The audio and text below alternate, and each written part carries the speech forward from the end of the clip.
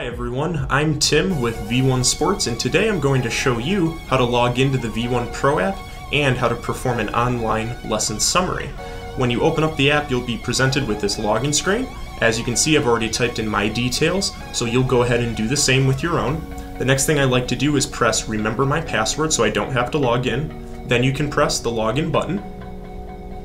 And on this next screen, you'll be presented with all the V1 branded academies you're associated with, so go ahead and select yours, and I'll select mine. Now we're in the app. The next thing you'll want to do before you can start an online lesson summary is we need to add in a student. For that, you'll go to the students list at the bottom, and as you can see, I've already typed in a few different students here. If you want to enter in your own, you'll press the plus sign at the top right, and you'll see several different options of how you can enter in a student's details. But the one you'll use the most is enter details myself. Now you're presented with a new student record, and all you have to do is type in the student's name, email address, and mobile phone number. The email address and the mobile phone is going to determine where your lesson will be delivered. So since I've already entered in a few students, let's go back. And I'm going to press and hold on one of my students' names to select him as the current student. Now after you've selected your current student, you can click on the library tab so we can pick a video.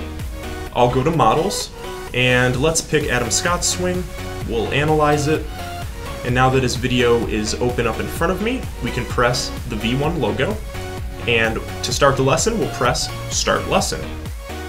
Now that the lesson has started, you'll notice at the bottom that the countdown timer is going. You have up to 5 minutes to actually do your lesson, and you can see the name of your student at the bottom. While the lesson is recording, you can play the video and move it around.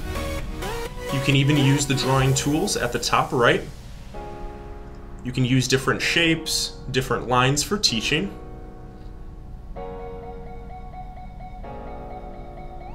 And once you think you're finished with your lesson, you can press the V1 logo at the top. That'll pause your lesson. Then you can hit End Lesson. Once your lesson is finished, you can choose to discard your lesson and start over. You can press Review Lesson so that you can watch it just to make sure you spoke clearly and made all your points.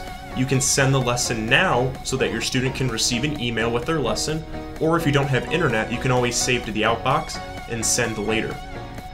That's all I have to show you today. If you want to see more videos like these, please follow us.